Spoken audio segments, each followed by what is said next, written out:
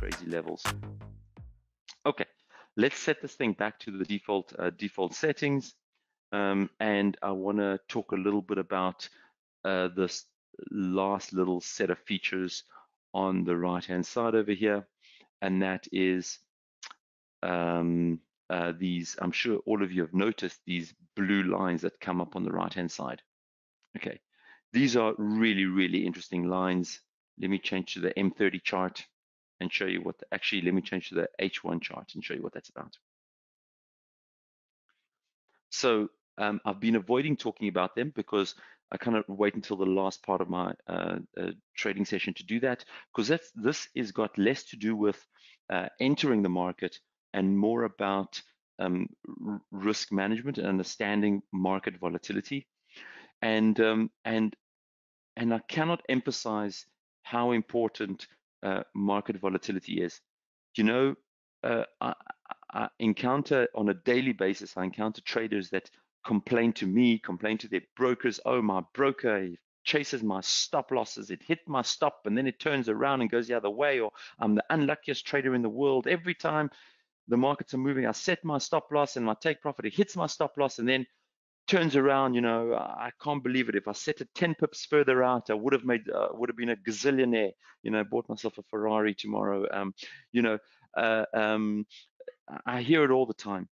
And the reality is those kind of things I hear from traders that aren't aware that markets trade differently at different times of day, and different instruments trade differently for different times of day.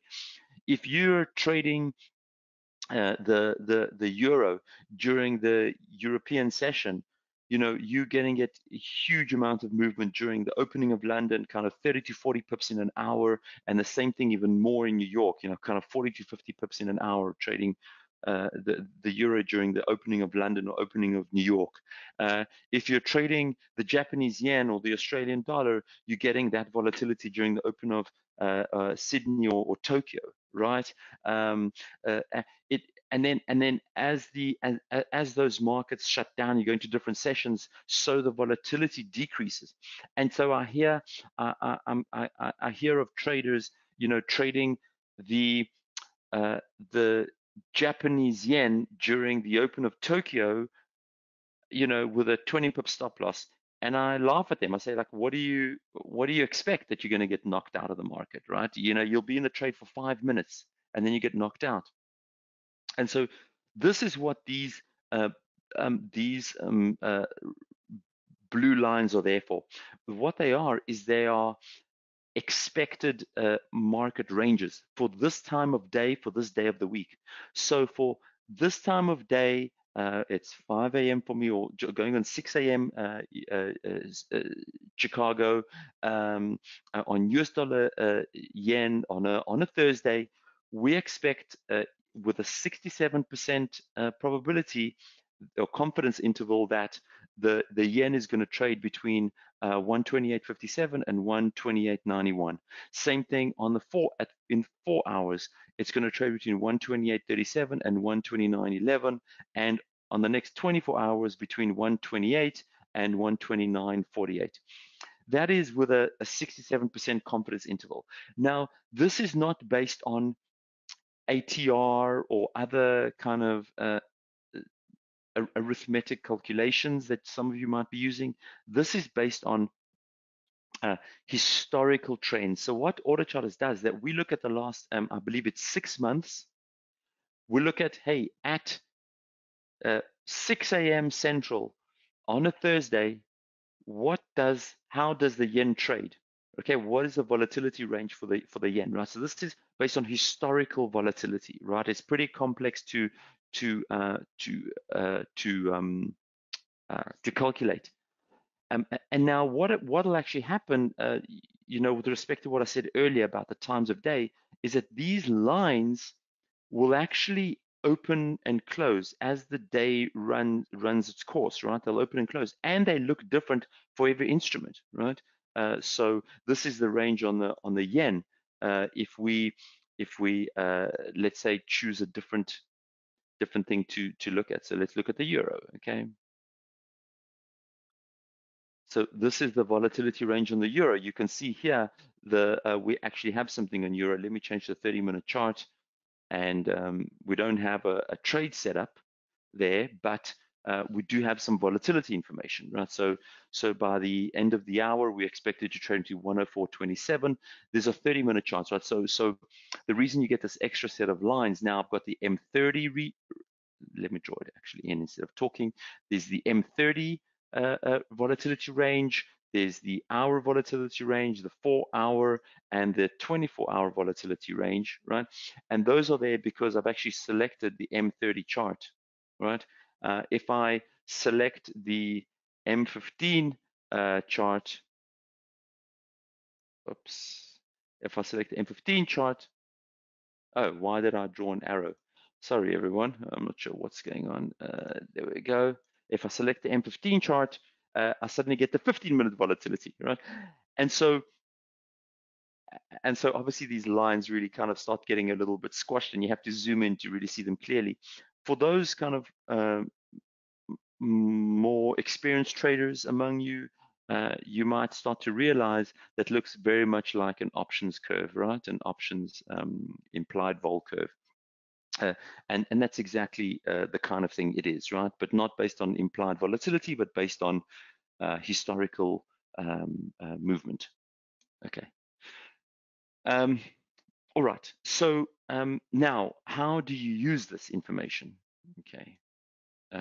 Let me change back to a M30 or a kind of something reasonable, a 1-hour chart or something like that.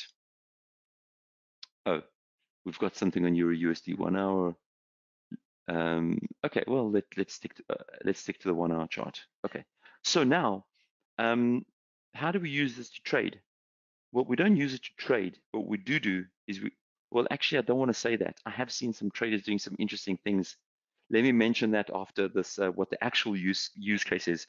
So um, uh, uh, if you're 6 a.m. now and you're gonna take your kids to school and you want to place a trade, hey, there's something happening on the euro, I'm gonna go short on the euro, I'm gonna set my stop loss, and you're gonna go, and after you drop the kids off at school, you're meeting your girlfriends for a cup of coffee or your guy friends for a morning beer, um, uh, and you're going to be out of the market or away from your screen for the next 3-4 hours.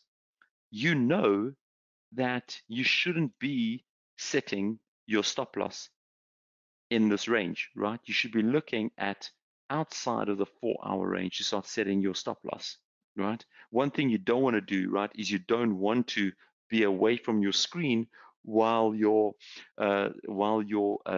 stop loss is so close, where you might, something might have come out in the news. You might have some information from your buddy at the pub, right, or something, and you might want to change your stop loss level, or you might just want to take the loss immediately, okay, and move on with your life. And so you want to try and set your stop losses based on, number one, current market vol, right, so that it's an appropriate stop loss level based on current volatility. And the second thing is to fit in with your trading lifestyle, right? Many people discount the importance of that, right? And so I think that even if you don't use Autochartist as a timing tool to get into the market, you might want to consider using Autochartist as a reference tool to see where to expect the market in the next, certain price range or time horizon. Sorry. And so I say that kind of, I took it back, right? I said that people don't use these volatility information to trade. Actually, I have seen people using them as trading setups. But what I've seen them do is I've seen them use them as a kind of support and resistance, or overbought, oversold level. So I have seen some traders say, hey, okay, if the price hits this 1-hour level, or if the price hits this 4-hour level, right, then kind of it's an extreme case for this 1-hour time horizon, and then go long, right? So what they would do, let's just say they would say, okay, the time now is 6 a.m. If by 10 a.m. the price is close to the 103 level, then what I'm going to do is I'm going to trade long, right? I'm going to trade the rebound because it's kind of moved a lot beyond 67% of its expected movement, right? Beyond one standard deviation, if you are a statistician, of its standard movement. And then I think I'm gonna play contrarian and play the pullback, right? So I have seen traders do that, but that is not typically the use case for this tool. But certainly, if that's your style of trading, then no one's stopping you from doing that. Okay, so I'm going to have a quick look at the questions panel. I don't see. Oh, I see something from Sarah about how do you see chart patterns relating to your chart only. So Sarah, if you want to see only what Autochartist is saying about the Euro USD, you can just untick this button called Display All Symbols, and then you'll get only what Autochartist is saying about Euro USD. Right? There might be instruments where we don't say anything. I don't know. Let's try a couple of instruments and let's see what they say. Oh, what's going on there? So let's just see what it said. Do we have anything simply on GBP USD? Oh, I don't know why it's. That's that is just typical for me in the presentation. The one button I need doesn't work. Okay. Anyway, in theory, it worked on the previous chart. Why is it not working on this chart? Uh, Oh, there we go. All right, so it suddenly kicked in. So we don't have any trade setups on pound dollar at the moment, but that's anyway how you get it. But you still get the volatility information on the on the on the pound, right? But no trade setups on the pound at the moment. Okay. Wow, that was intense. That was an intense session. I feel like I was going at 100 miles an hour. Oh, I see some questions coming through now. So let me not turn off this thing now. Okay, so Stuart asking a great question. Stuart is saying, what is the order of these things? And I see that my monitor is turning yellow, and I'm going to disable my yellow monitor. Sorry, I've got this color fluctuation thing that changes color depending on the time of day. I disable them normally for webinars. So Stuart is asking a great question. What is the order of these things? So the order is it's almost latest first, not quite, but almost. The order is actually by age, by candle age. What that means is that if we ordered by latest first, all the 15 and 30-minute trade setups would be at the very top, and they would really inundate the screen. And so what we do is we do it by candle age. That means that this opportunity on GBP JPY daily is the latest one in terms of candle age. So it might be 24 hours old, but it's only one 24-hour candle old, right? And the ones down here, there might be another pattern further down, which is a daily candle. I don't see one right now, but it might be 2 days old. So in this situation here, this Euro USD opportunity, it might also be one candle old or 2 candles old, right? So although it was only identified 8 hours ago and this pound yen opportunity was identified 24 hours ago, this one's still newer because the candle age so it's still a younger pattern in terms of the general context in which it was identified. I hope that makes sense. So it is a little bit tricky, but it's essentially what we do is we try to bubble up to the top the most relevant patterns at the moment. So it's kind of more about relevance rather than when it was, how long ago it was identified. Okay, and I have reached the end of my time, and so I really hope that we can meet again. We'll have more time for questions and answers. I have to shut down though now.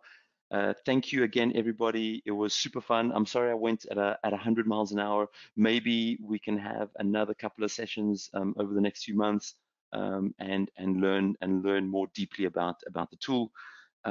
In the meantime, I hope you enjoy using it, and good luck with your trading, and look after yourselves in these crazy markets. Okay, have a good one. Bye, everybody.